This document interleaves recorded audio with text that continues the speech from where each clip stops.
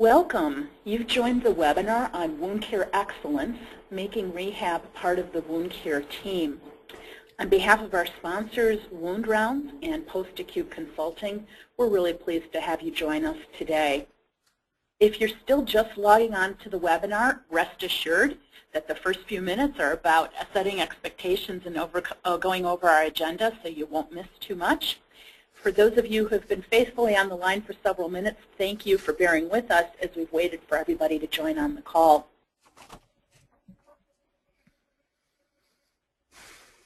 I thought before we get started today, we might go through a couple details about what to expect.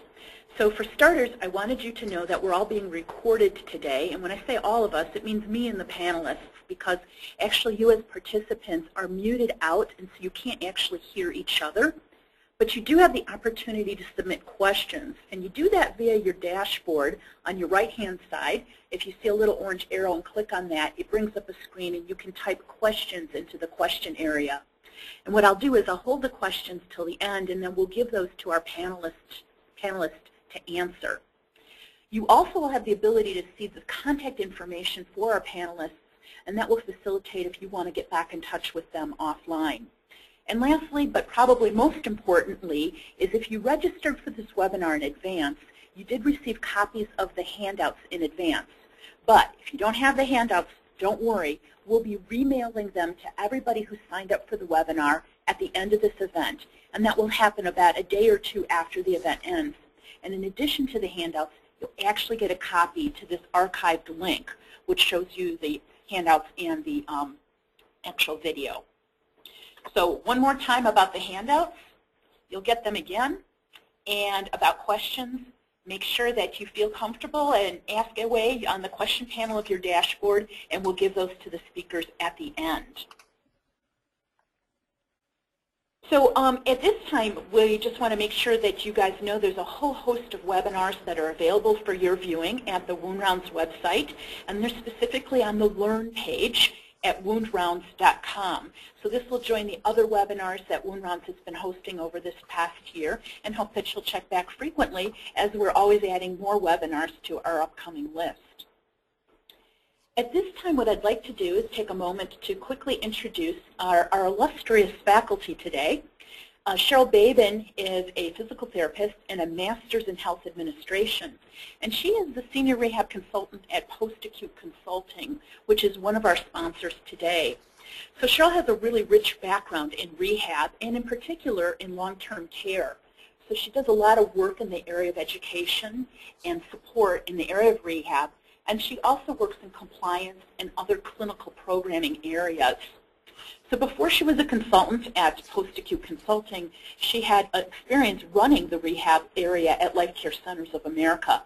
So we are just thrilled to have Cheryl with us today to help learn about, from a rehab therapist perspective, what it's like to integrate rehab to the wound care team. So on the other side of the team would be, of course, the wound care nurses. And joining us from the wound care nurse perspective is Scheurich. Scheurich is actually a luminary in the field of wound care. As a certified woundostomy continence nurse, she's had a variety of leadership roles in that professional area, including being past president of the Northern Illinois affiliate of this really outstanding organization, and being the former editor of the WOC News. So, and also today serves as the Vice President of Clinical Operations for WoundRounds, and WoundRounds is one of the sponsors of today's webinar. So we're really pleased to have Ann with us today, particularly because she brings a wealth of background not only from the long-term care areas, but also in acute care and also in working with industry. So we're glad to have Ann joining us today as well, and we'll be shortly handing over this webinar to both Cheryl and Ann for their discussion. But a quick word about me. I'm Deborah Kurtz, and I'll be your moderator today, and I come to you as an expert in the area of marketing and in the area of wound care and long-term care. So glad to have you on board today, and I'll be fielding your questions and passing them along to the speakers. But having said that, let's turn this webinar over officially to our first panelist, Ann Scheurich from WoundRounds, and she'll review the agenda today. Ann, take it away. Thank you, Deb, and thanks everybody for logging in and joining us today to discuss this great topic. Just a quick review, we're going to talk about the role of the rehab and nursing and wound care and what each player brings to the party and how we can get those two players working together. What would the overall benefits of integrating rehab into your wound care team be? We're going to give you some case studies to kind of demonstrate and illuminate how that team approach can be effective, and then talk also about some practical tips about bringing rehab into the wound care team just from an organizational level.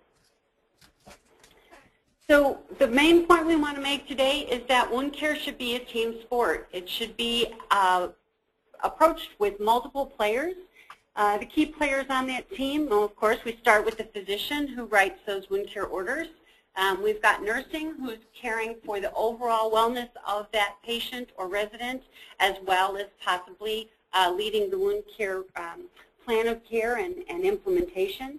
And we're going to talk today about how to pull rehab into that team, whether it's as the primary wound caregiver or whether it's at adjunct therapies to the wound care plan. And then also don't forget to include dietary in your team roster. Nutrition is a big part of wound healing, and we want to make sure that we're addressing it accurately.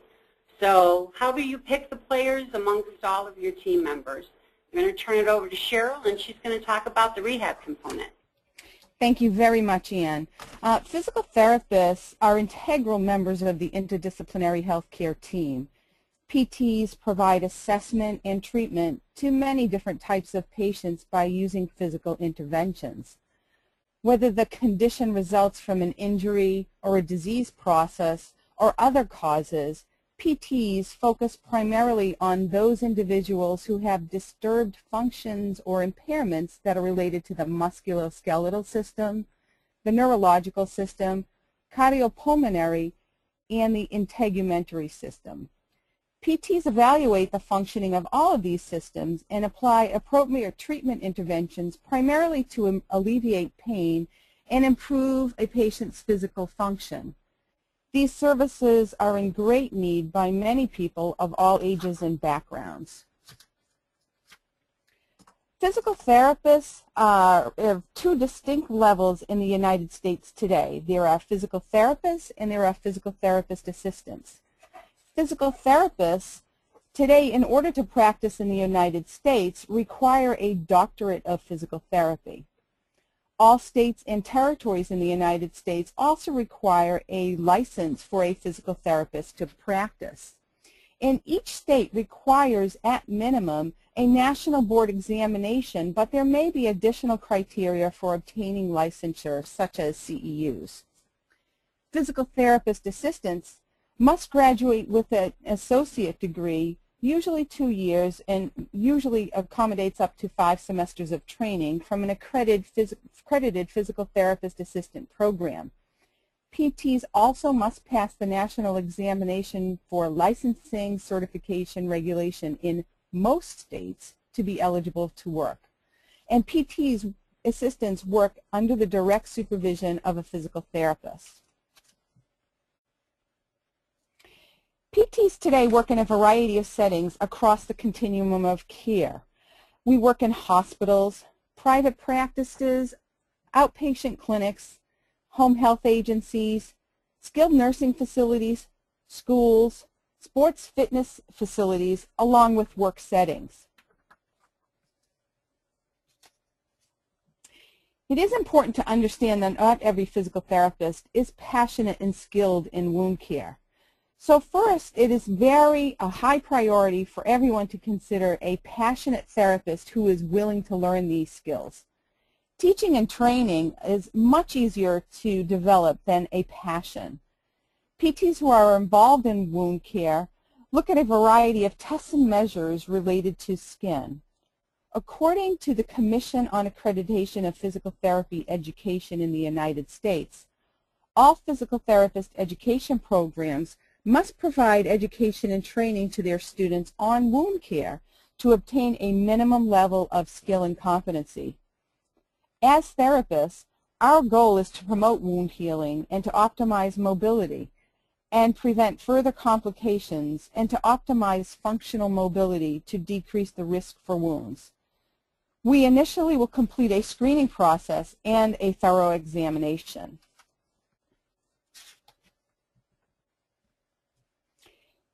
These are some of the skills we use as PTs related to wound care. From a test and measure standpoint, we are looking at activities, positioning, and postures that the patient assumes and that produce or relieve trauma to the skin.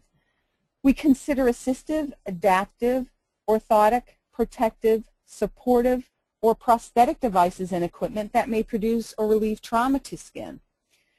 We look at the skin characteristics, including blistering, continuity of the skin color, any dermatitis, hair growth, the skin mobility, nail growth, sensation, temperature, texture, and turgor.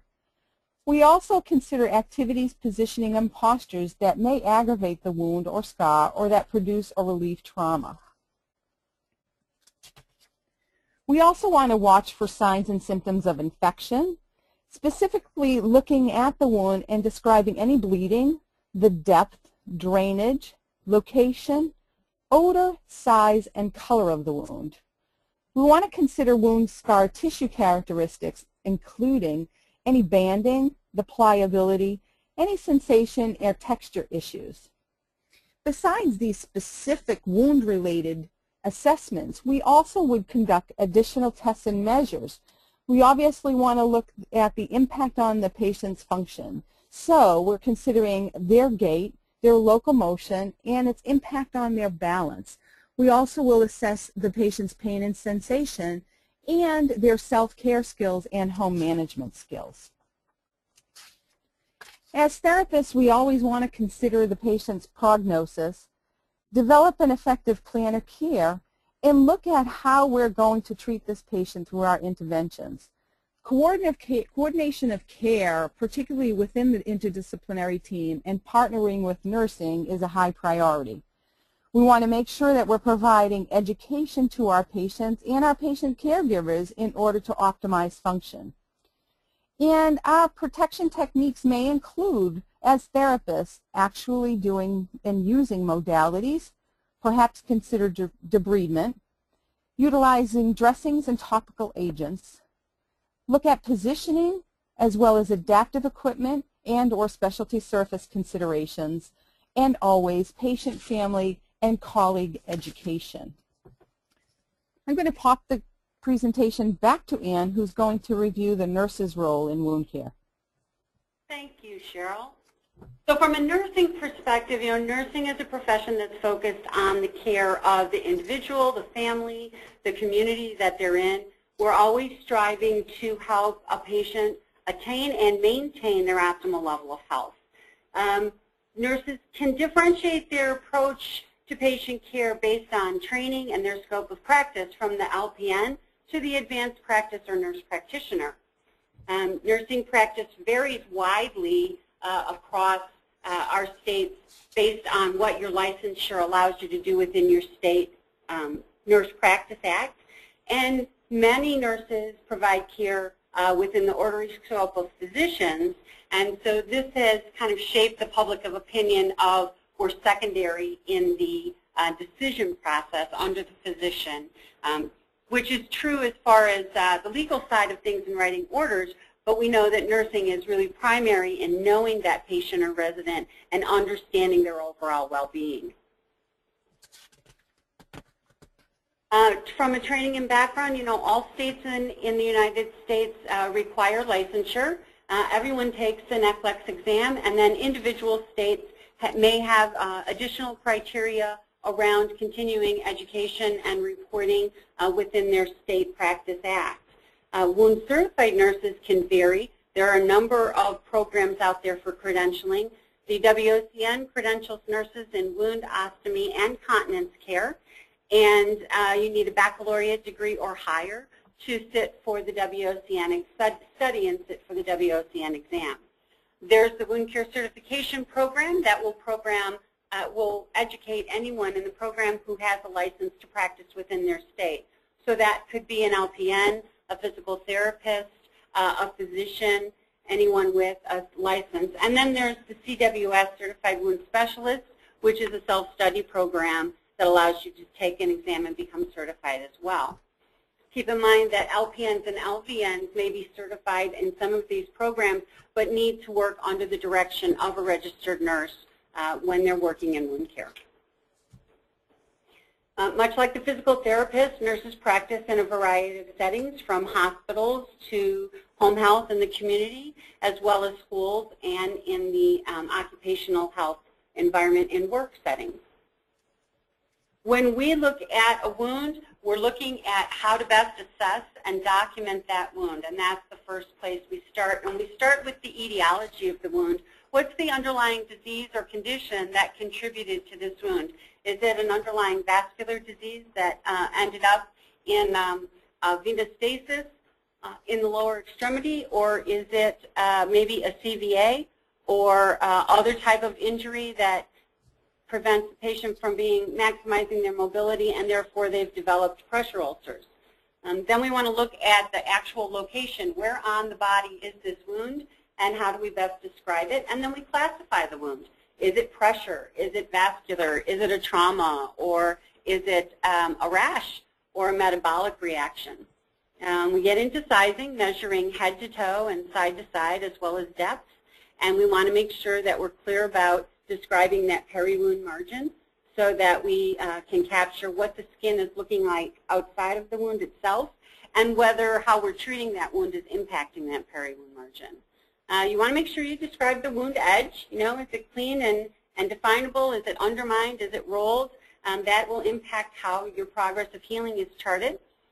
Certainly you want to capture the different tissue types in the wound and at what percentage, as well as what kind of exudate is coming off that wound, and again in what amounts, because that's going to help you drive what type of dressings you select to address that wound. Certainly the presence of undermining and tunneling are significant, again, from a treatment standpoint as well as from monitoring outcomes. And then we want to give a subjective outcome to our overall assessment as to whether we think that this wound is going to heal or not. Not all wounds are healable, and so we want to make sure that we state that clearly and make our objectives appropriate to the individual. When you're considering what type of dressings to use, I oftentimes fall back to the time principle of wound bed prep. This is a principle that was developed by Drs. Schultz, Sibold, and Falaga back in 2003 and has been published multiple times. And it's a great guideline to help you determine how do I go about approaching this wound. So the T stands for tissue. Is there non-viable or deficient tissue in the wound bed? If basically this means if you have necrotic tissue or non-viable tissue, you have to get rid of that first, whether it's through sharp debridement, enzymatic debridement, or autolytic debridement. You have to get that non-viable tissue out of the way so that there's room for the healthy tissue to take hold and fill in the wound bed. Next thing you want to do is make sure that there's not infection or inflammation. Both infection and inflammation in the wound bed will impede your healing. So even though you have a clean wound bed, if you've got a colonized wound bed, you're not going to get that healthy granulation tissue that's going to migrate in and fill in your wound for healing. Most importantly, you want to concentrate on moisture control, and this is the biggest challenge. Wound beds like to be moist. They like to be moist in just the right balance, and finding that balance is part of the art of doing wound care on every individual patient. You don't want that wound drowning if it's putting off a copious amount of drainage, or if you're using an enzyme or autolytic debridement and breaking down a lot of necrotic tissue that's going to contribute to high drainage. Then you want to make sure you're managing that moisture so that you don't damage your peri-wound margin and impede healing from that perspective. The reverse of that is being too dry. It used to be, you know, leave it open to air and let it scab. That was the old principle. When I back first started wound care, we'd slather them with milk of magnesia and put them under a heat lamp and dry them out. Boy, what we've learned in the years since then, we found that not only granulation tissue but also epithelial tissue likes to be in a slightly moist environment and grows best in a slightly moist environment. So if the wound bed is too dry, you want to be adding moisture, whether that's through a hydrogel type of product or a moisture retentive dressing, and there's multiple of those. Once you get that moisture balance controlled and you've got nice granulation tissue that's filled in the wound bed, then we concentrate on that epidermal margin, making sure that that the wound bed is healthy enough to have progression of the epidermis and the epidermal cells across to close up that wound. And sometimes in a chronic wound, we get non-migrating keratinocytes, and the wound bed becomes non-responsive. So it was once pink and granulating, but it's been there so long that it's kind of lost its oomph. And sometimes we have to add biologicals, whether that's through a collagen, through an adjunctive therapy that Cheryl's going to talk about in a minute, or through a biological engineered skin, such as Apligraft or Dermagraft, one of those products, Graft Jacket, to help close over that and help that epidermis take hold and close up. So looking at that time principle will guide you through, from a nursing perspective, how to address that wound each step of the way. So let's talk about the benefits of integrating rehab into that wound care team. From Cheryl's perspective, what she brings to, what skills she brings to that team approach. Thanks, Ann. As physical therapists, we want to be able to provide intervention before an actual wound occurs.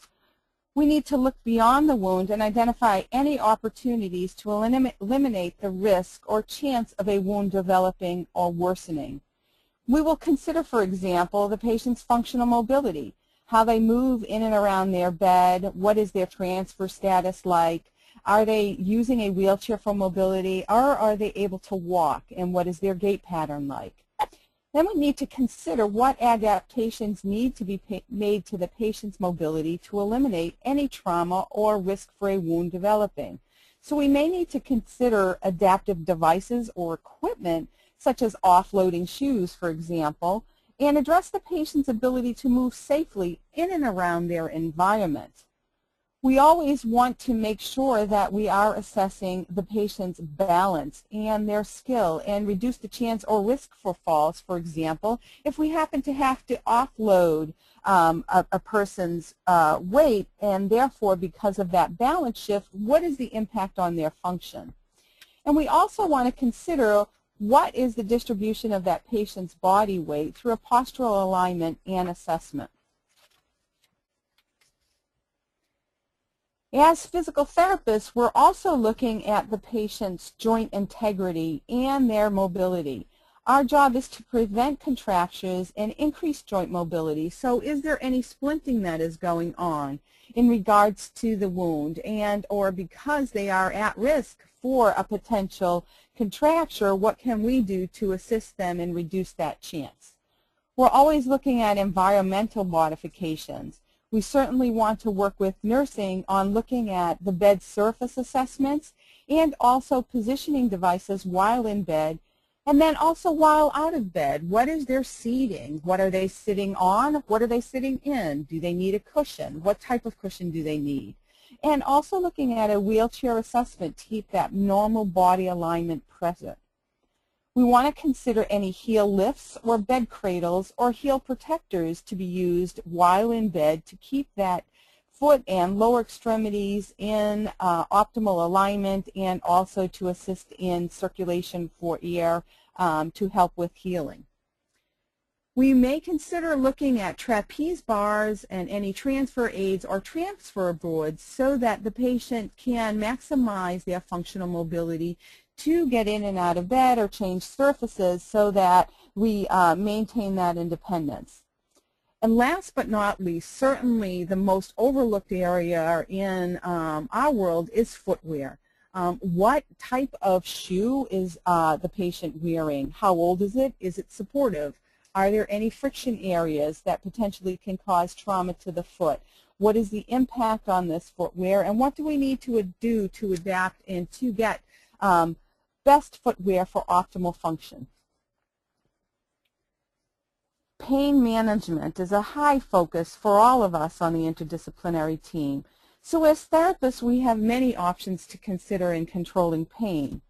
We would look at non-pharmaceutical options to help us, such as offloading devices, elevation of the extremities, considering bed cradles, and or actually using splints. We can also consider any of the psychological interventions and use relaxation training and biofeedback to help minimize the sensory stimuli to the patient. Well, physical therapists can also provide actual treatment to the wound. We have training and expertise in modalities and treatment tools that we traditionally have used to treat pain, inflammation, and muscle weakness. However, modalities such as electrical stimulation, ultrasound, and diathermy are now used to assist in the wound healing process. Let's take a look at electrical stimulation. We know that electrical stimulation uses electrical current to transfer energy to the wound to jumpstart the wound healing process. By using electrical stimulation, we are able to increase oxygen and nutrient transport to the tissue. We also physiologically will see a reduction in edema and pain, and its role is to increase fibroblastosis and collagen development. We've also seen improvement with scar tissue elasticity. When using electrical stimulations, physical therapists control the polarity between the pads based on its setup. With negative polarity, the effects on wound healing are epidermal proliferation and migration, increased blood flow, fibroblast proliferation, enhanced collagen synthesis, decreasing edema, and stimulating granulation.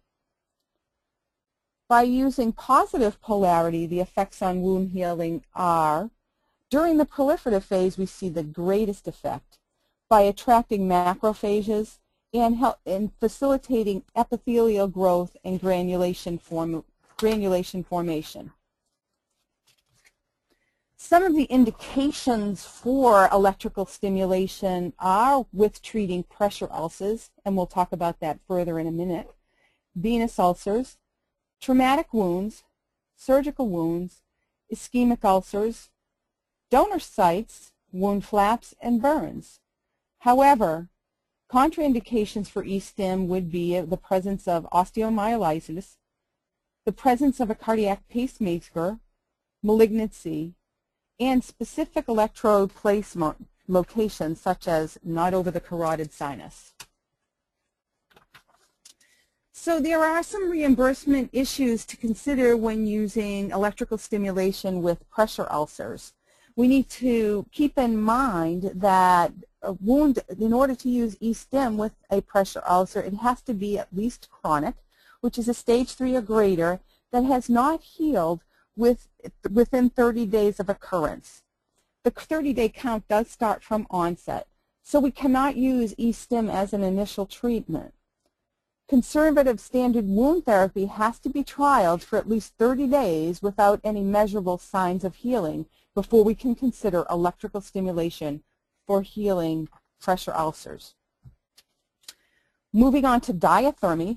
Diathermy is a method of physical therapy that involves generating local heat in body tissues by using high-frequency electromagnetic currents. The settings of the diathermy for treating wounds is on the pulsed setting.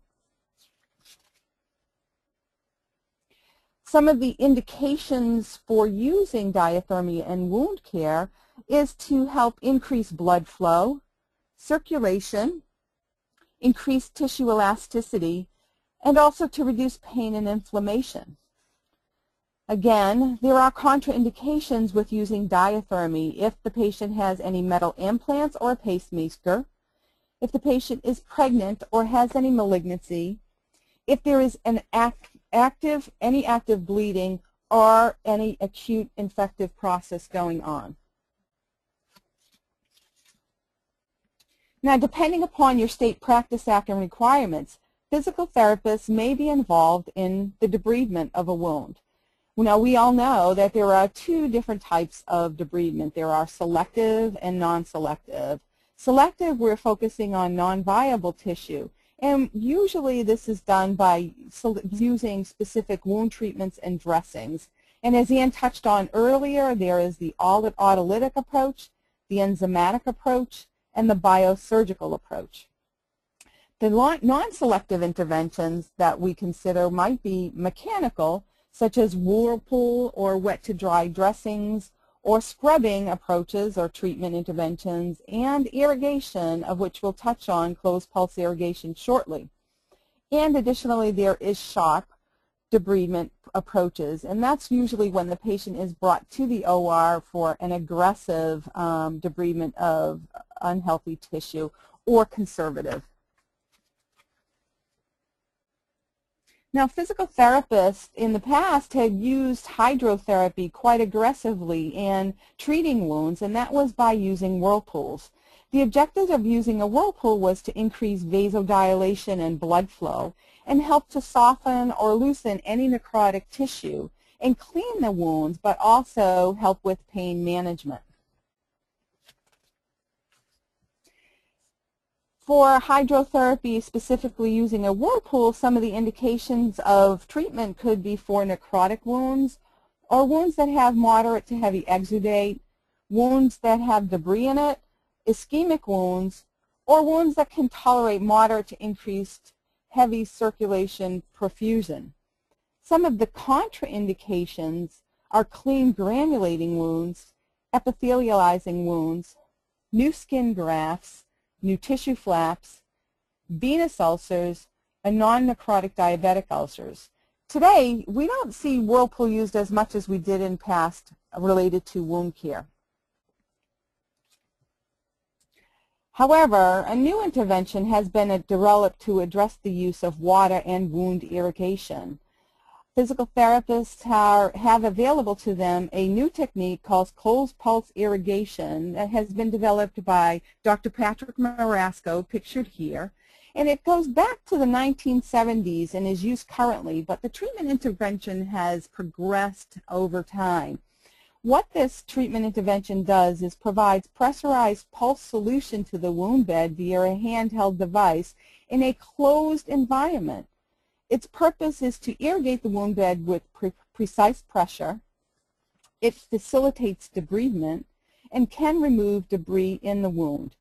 It also reduces bacteria and infection risk and promotes granulation. The benefits of using closed pulse irrigation is that it's a closed environment. As you see pictured here, this is a bag system whereby when irrigating the wound, none of the bacteria is aerosolized because it is enclosed and captured within this bag system. It is much less labor intensive than an actual whirlpool. The beauty of this treatment is now we are able to control the pressure provided by the irrigation solution. And it is now controlled down to 8 to 15 psi, where in the earlier stages, by using irrigators, the pressure was at 80 to 90, which was not only removing unhealthy tissue, but healthy tissue as well. There is a great benefit to this intervention because we are able to access undermining and tunneling wounds with specific tips. And there are virtually no contraindications for using this technique. This treatment can be a little bit expensive, but comparing this cost of the intervention to a non-healing wound definitely is outweighed in benefit. I'm going to toss this back to Anne, who we are going to start talking about our case studies. Thanks, Cheryl. So the case studies we're about to present to you hopefully will give you an idea of how we use a multidisciplinary approach to get to the best outcome, both clinically and financially, for the resident or patient involved. So there's a lot of details that come into play, but we want to focus on that big picture of what's the positive outcome that we can get by bringing a team approach to this. So we're going to start with one of Cheryl's cases. Thanks, Anne. This is a 68-year-old male who was referred to physical therapy because of a non-healing wound on the bottom of his right foot that had tendon involvement for 6 months. This patient sustained the injury when he was walking in his backyard and recalled stepping on a rock. He noticed the area when he was changing for bed that evening as he found some blood on his sock.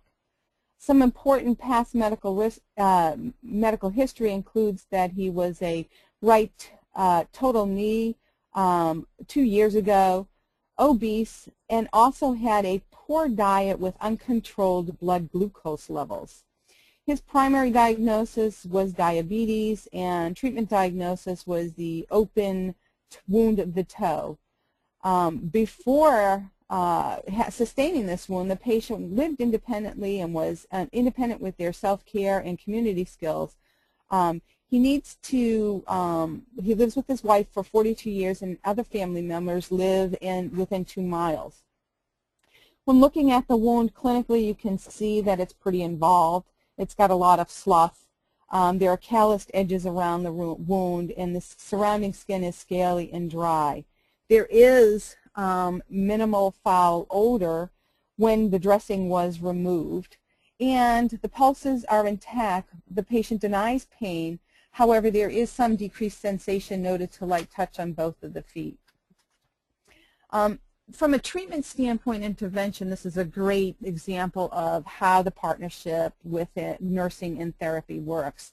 The therapists coordinate the care with nursing for appropriate dressings and treatment and medical management of the patient's primary medical diagnosis of diabetes, and working on disease process education, along with when the patient was mobile or is mobile, providing some education and support and training on mobility and self-care with their caregivers.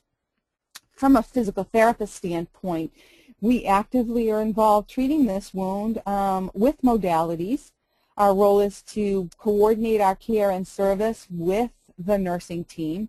We want to be smart and communicate about what type of modalities we are using and be sensitive to the type of treatment and dressing that is being utilized. So, for example, because the patient had slough, we want to make sure that if they've chosen a silver dressing, we be very cognizant of the fact that all of that silver needs to be removed before we introduce electricity into the wounds, because silver is a conductivity agent of electricity. We're actively involved in partnering with the education process, not only about disease process, but the wound and how to take care of the wound and treatments and dressings, and also diet and education. We worked very hard on offloading this wound so that we could facilitate optimal healing, control pain, and teaching the patient skin inspections and how to look and monitor on a daily basis for any challenges to the healing process.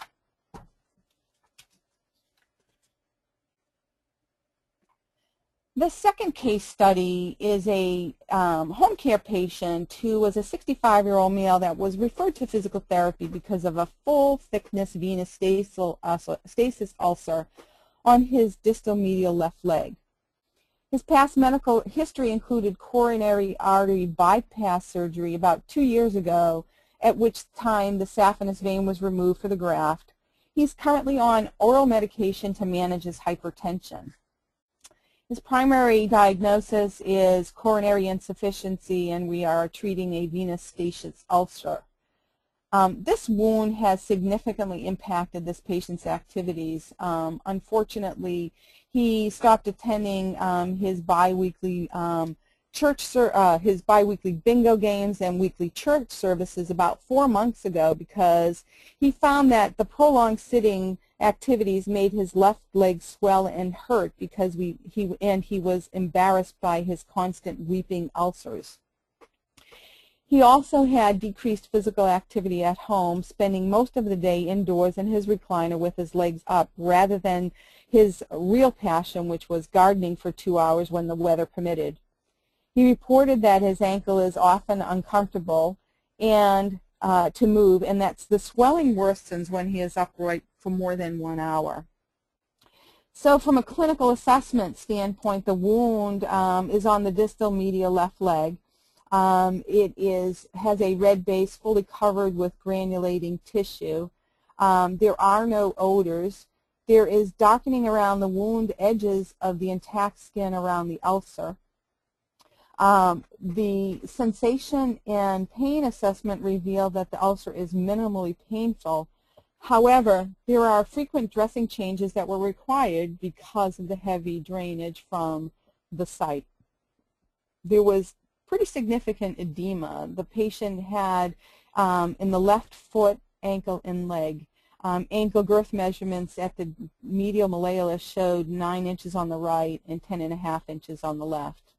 And range of motion was pretty limited as well, which would impact this patient's functional mobility. Again, this is a great example of coordinating care with nursing for choosing the appropriate dressings and treatment and coordinating pain and blood pressure management along with edema management control.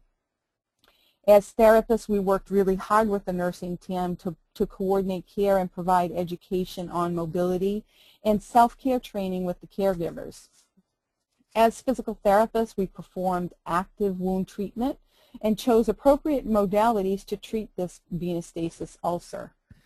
When we were able to control or facilitate wound healing, we also simultaneously worked on the patient's mobility and addressed appropriate footwear along with providing some additional adaptive devices to help offload and to facilitate edema management by developing a positioning schedule for the patient, and to enhance the patient's self-care, provided some additional adaptive equipment devices such as reachers, etc.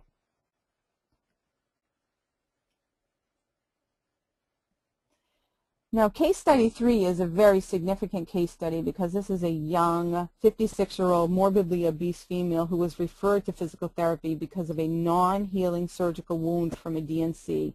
Unfortunately, this wound had been diagnosed as necrotizing fasciitis, and treatment up until this point in time of referral was a wound vac.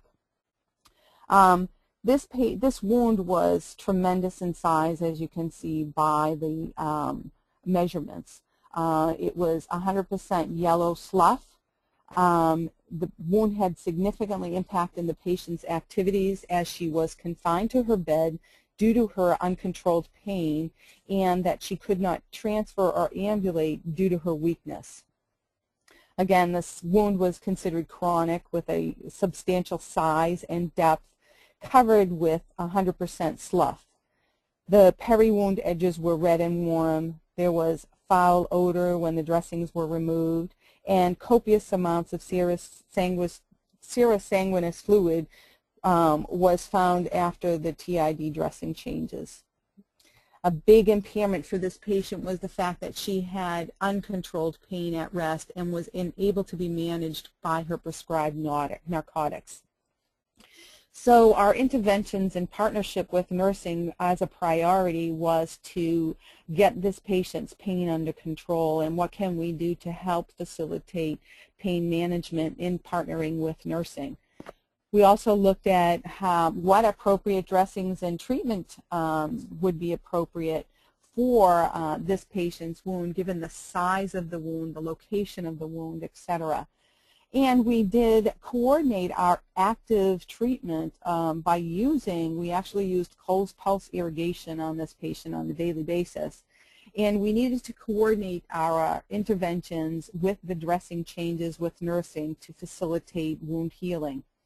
Once the patient was stabilized with pain and developed, the pain was better managed and under control, we worked on mobility such as bed mobility, transfer techniques, self-care activities, and eventually gait mobility activities.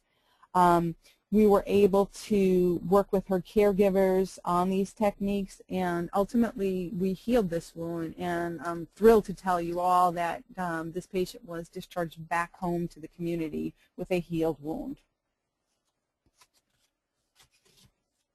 That's terrific, Cheryl. Those are some great cases that you've brought forth to us. I'm going to continue on with a few brief cases from my end. One of my favorite patients I've seen through all of my years of wound care is a 64-year-old male with a history of diabetes. He was a very active gentleman, He was a linesman with the NFL, so he was the guy with the chains on the side marking that first down at every Bears game here in Chicago, and was really dedicated to his life and to the sport. He had a history of diabetes, but he controlled it well despite his long hours and his active lifestyle. What happened to this guy is that he was at a preseason game that was held on at a stadium with artificial turf. It was an unusually warm September, and the temperature on the turf got up over 103 degrees. And unbeknownst to him, because of decreased sensation in his feet due to his diabetes, when he got back to the locker room at the end of the game and pulled off his shoes and socks, he pulled off a significant amount of skin along with those socks and ended up with full-thickness burns to the bottom of both his feet. When I saw him, the wounds had been debrided and they were pink and granulating. He had some drainage, but not excessive. We had good defined wound edges, but the healing had stalled. And was that due to his diabetes? Was that due to the chronic nature of the wounds? We couldn't tell. The other thing was that was equally as troubling to the patient was that his gait was altered because of these large burns on his feet. He was changing his gait to keep pressure off his feet, and that was resulting in hip pain, which was then impacting his lifestyle and his mobility as well. So we needed to look at these wounds and see what we could do to get them jump-started again. And because we had a clean wound bed and nice clean edges, it was a matter of restarting that healing process in the wound bed. So we started out with some collagen dressings and eventually moved to one of the biologically engineered skin grafts and did multiple application of those over a 3-month period and closed those wounds up. But more importantly is we got physical therapy involved and occupational therapy involved so that we got the right orthotics in his shoes so that we were offloading those wound sites and not aggravating them, which allowed him to remain mobile and active. We got OT working with him in the home to make sure that as he was moving about the home, he was safe with these new shoes that was changing his gait. And we made sure physical therapy worked with him on retraining his gait so that we prevented falls with him. And so he did heal these wounds up in the course of time, but it was definitely that team approach that really led him to that healing. It was not just the wounds we were healing, it was the whole picture that we had to address. My other case study is a young woman as well. She was 42 years old with a history of lupus, and she was hospitalized for an exacerbation of the lupus. Despite the fact that she was on a low air loss mattress in the hospital, she developed 4 stage 4 pressure ulcers, and that was due to friction and shearing. She didn't have pressure because of the low air loss mattress, but they were not mobilizing her appropriately in the bed, and so due to friction and shearing, she broke down.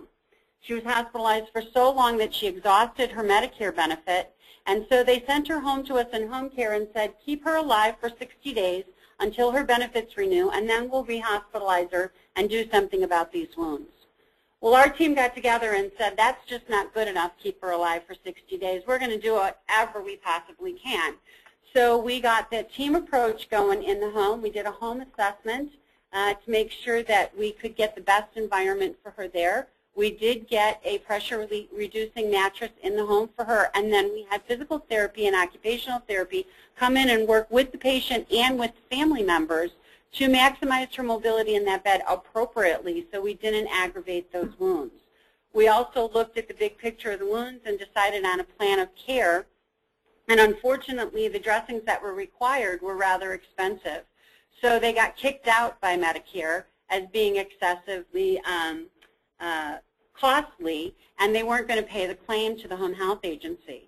We took the case to an administrative law judge to mediate, and when he looked at the wound photographs, he looked at the progress of the patient, and he looked at the communication between the team members, noting that we had a multi-pronged approach to keep her in a well state and return her and keep her in her home.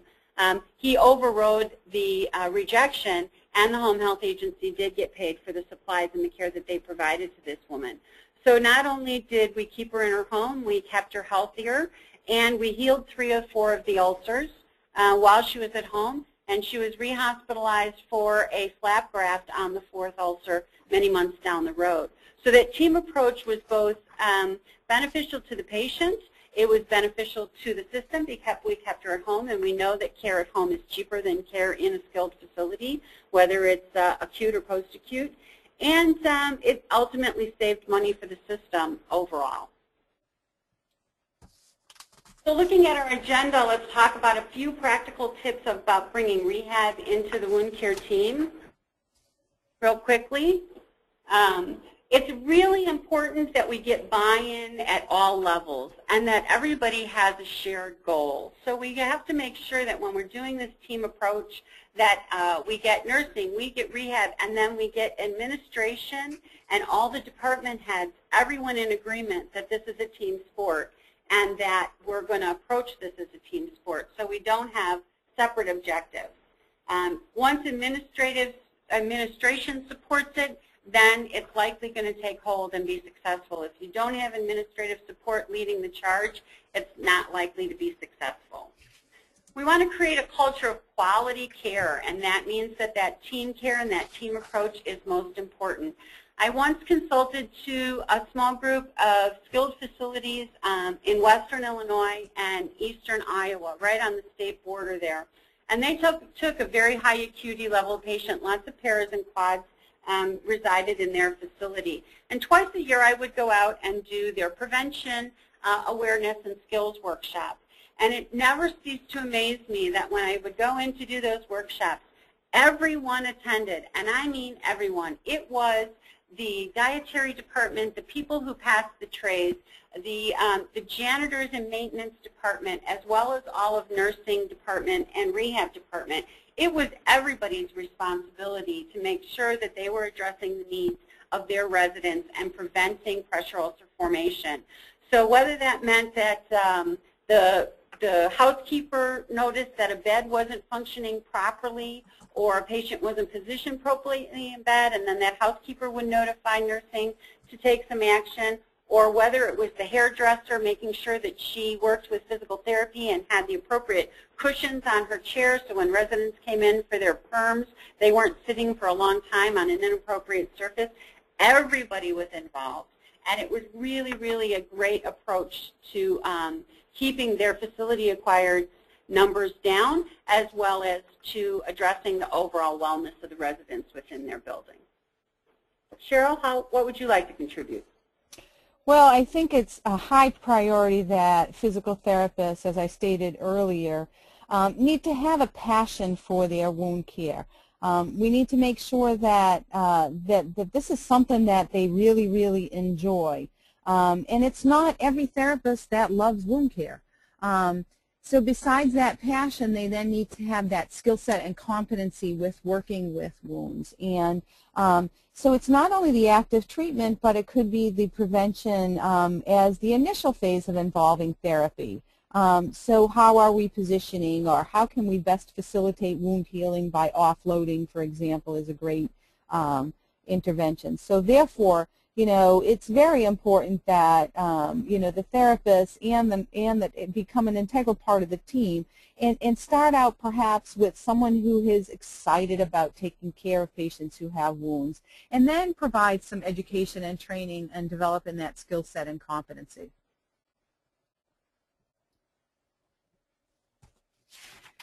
So I'm sorry, Ann, go ahead. Go ahead, Cheryl. Thanks.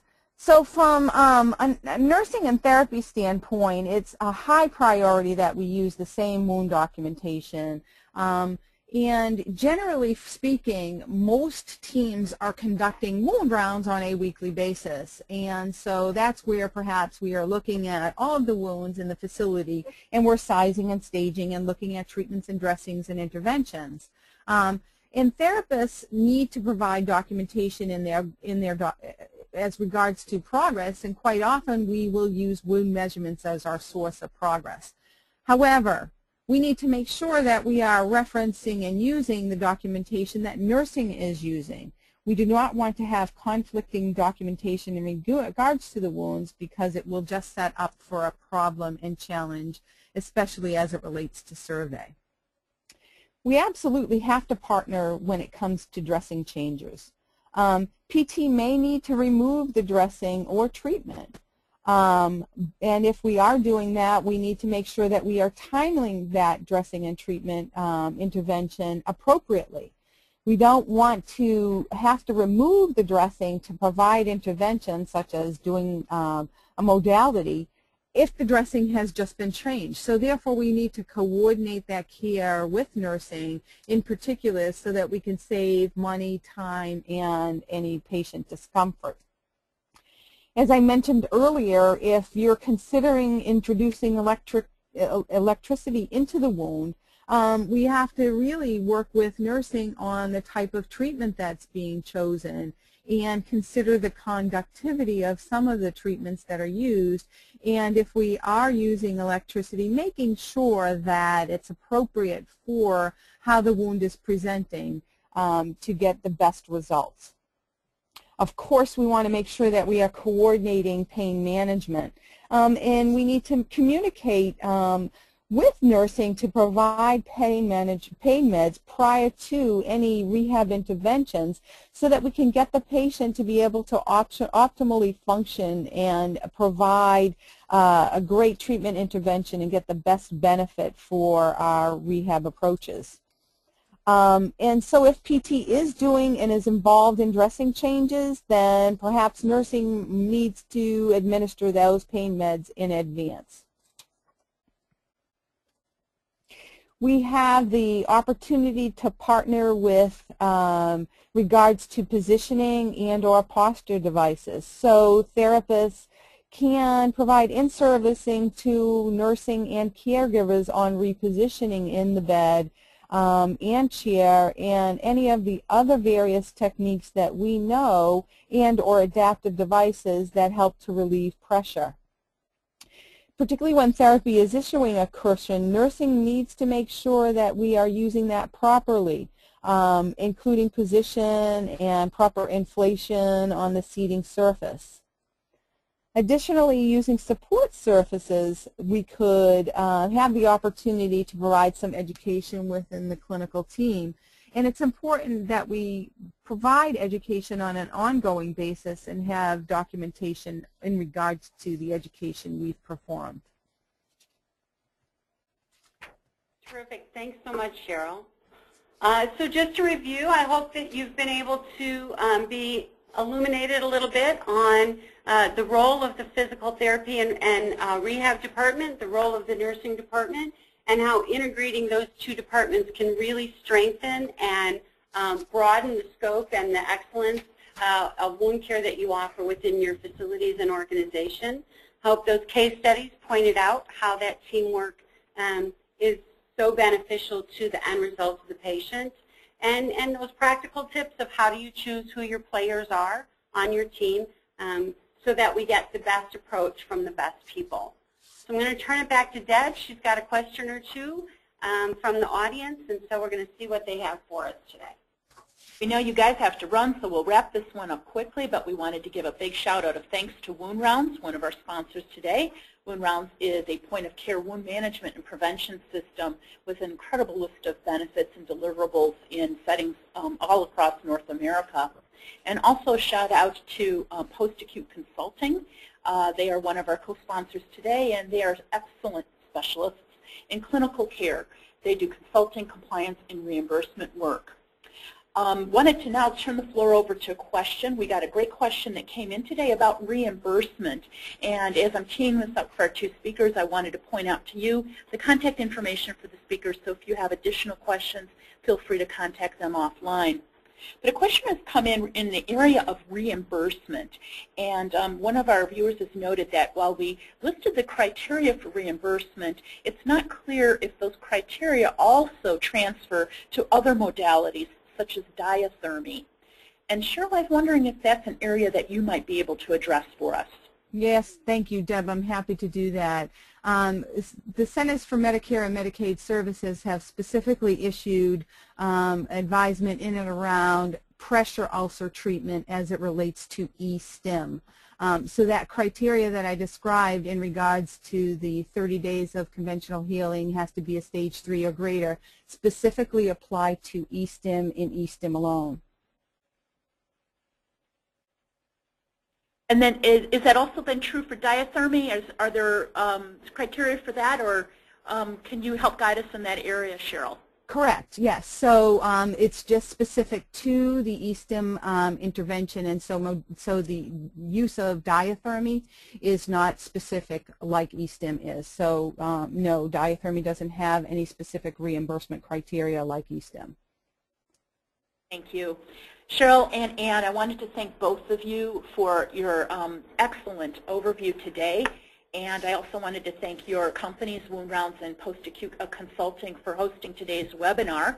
And to remind everyone on the phone that you have opportunities to contact the speakers outside of this event, and to check your email for an email from WoundRounds, which will contain the handouts from today's session, as well as a link to an archive of this webinar. So I'm Deb Kurtz, and I will sign off today, and thank you all for joining us. And please watch your email for upcoming webinar opportunities from WoundRounds. Thanks again for joining us, and thank you, speakers.